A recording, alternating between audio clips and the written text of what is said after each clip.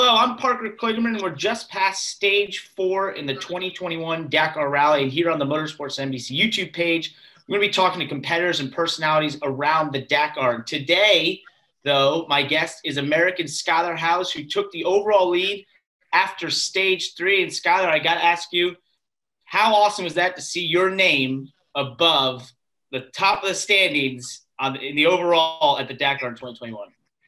Man, I'll tell you, it's been a dream of mine just to come to Dakar to begin with, and then to get a 9th overall, a top 10 finish last year was pretty awesome. And coming into this year, I had I always hold myself to a high standard, but coming in after stage 3 and putting a camera in front of my face saying that I'm now the overall leader of the Dakar Rally is, man, that's pretty cool. And not something that I really expected.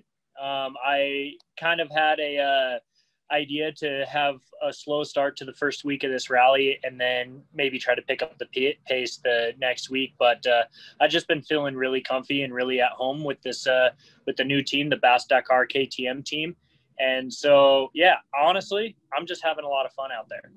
Love it, man. That's really awesome to hear. Let's jump into today. You just finished stage 4 a little bit ago, finished 20th. What was tough today? Was it tough leading? What was the issue today? Yeah, honestly, it's a little different this year. If you're leading out, the navigation is quite difficult. And so there's this big yo-yo effect going on right now where if you lead out, you get a poor result. If you start and then you start behind the following day and then you get a good result. So there's this big fluctuation with results going on right now. So I finished 4th on the previous day stage. So I started 4th today, and I was the 3rd physical rider across the finish line. And there were some difficulties with navigation, and I had one little fall out there in the dunes, which kind of hurt the overall times and whatnot. But the stage was relatively fast, which means not a lot to separate everyone. Everyone is kind of going full gas out there. And so if you don't have any navigation errors, then there's nothing really to separate everyone. So I hear you. Well, hey, I want to get into something I think for some of the fans out there that might not know what we mean when we talk about privateers versus factory riders and that sort of thing. And you've been in the privateer realm for a while. And I'm just curious, if you could explain some of the differences and what's tough about being a privateer versus being on a factory team. Yeah, I guess the main difference, obviously, the factory riders are getting paid to be here, and a privateer has to pay to be here. And that's my area there. So honestly, getting to the race is one of the hardest things as a privateer, to be able to raise all the funds. And I had a lot of people step up to help me out and get me here in the first place.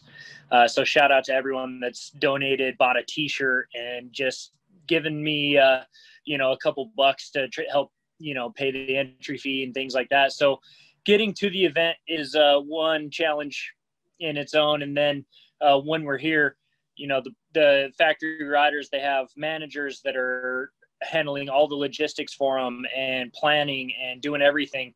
So it's up to the rider to just hop on the bike and ride the bike. For a privateer, there's a lot more to it. We have a lot more strategy that we have to figure out for ourselves. And now for this year, we have the 6-tire rule, which is a little bit funky. It's new to all of us. We're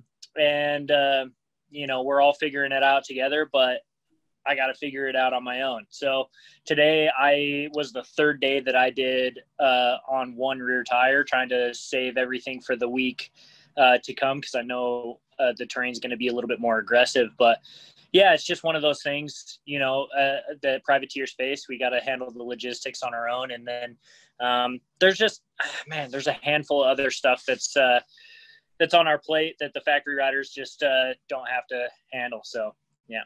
Well, that makes your performance all the more impressive, man. It's amazing to see what you're doing out there. I want to get into that just real quick about the tire situation, because I know this doesn't come up a lot. We've been hearing it a lot just in the first couple stages. How do you save a rear tire on a motorcycle? Is it avoiding rocky areas? Do you change your course? Do you just be more gentle with it? How does that work? Yeah, it's kind of an interesting situation, and I get the reason behind the rule, they're trying to slow us down, and they're thinking that by limiting our tires that we're going to slow down and conserve them, which honestly just isn't the case. We're out there trying to win, and we're going to go full gas regardless of the terrain. So honestly, what's happening is now we're just riding on worn out tires, which makes it a little bit harder to brake for obstacles and things like that. So it's a toss up. We've been kind of fortunate enough. The last few stages have been pretty much fully sand, which are less aggressive on tires. The first stage was a lot of rocks, which is it tears through them pretty quick. And the second week up in the north part of the country is a lot more rocky riverbeds, which are going to just chew up tires. So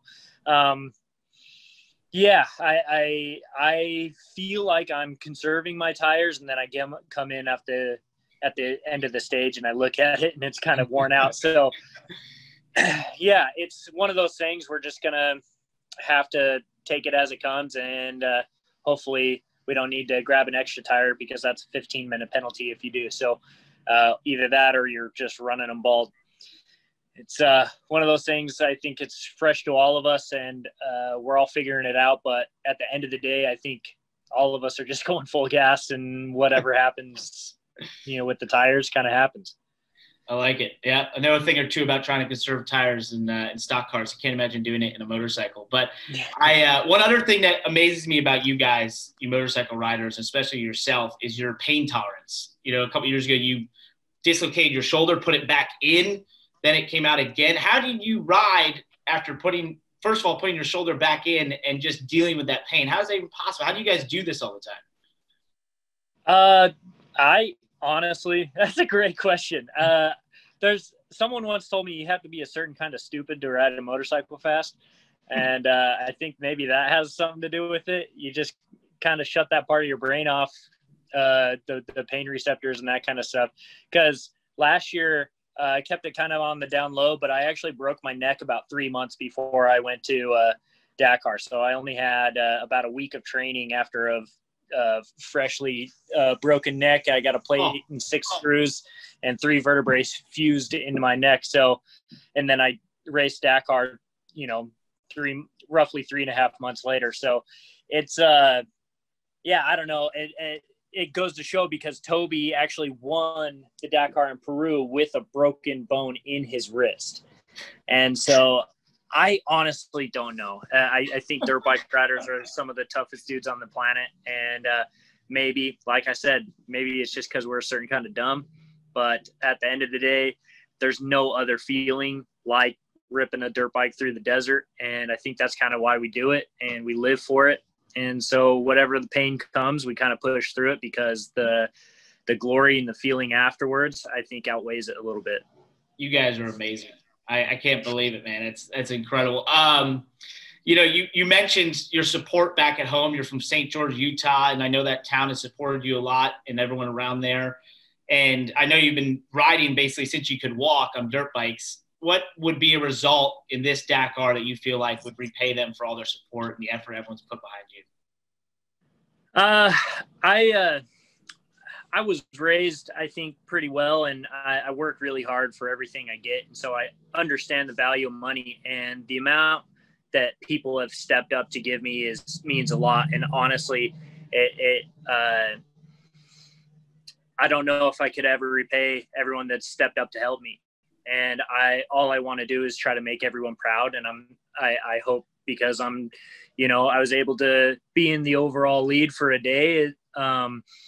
Hopefully everyone is pretty stoked back home and whatnot, because I'm pretty stoked here. So what I did differently this year, though, is everyone who donated some money, I actually put their first and last name on my bike on the dirt bike graphics, try to keep everyone else involved.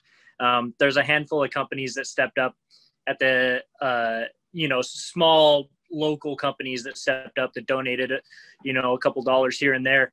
And I actually wrote with Sharpie on my dirt bike graphics, put their company logo on there. So it's like I said,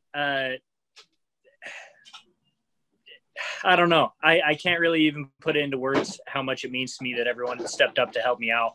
And I wouldn't have been able to make it here without them. So I hope to just finish strong. And Dakar, so much stuff, crazy stuff can happen. And so I don't want to put any pressure on myself or anything else to go and get a certain result, because at the end of the day, anything can happen out there. And what I really want to do is just cross the finish line and hope everyone back home is proud. Well, I think I speak for everyone here at NBCSN that we're rooting for you, man. It's been awesome to see your performance. We're obviously rooting for all the Americans out there, so we love to see you guys up front. Thank you for joining us, and best of luck in the rest of the rally. Thank you very much. For more Dakar coverage, stay here on the Motorsports on NBC YouTube page, and of course, catch the action each night on NBCSN.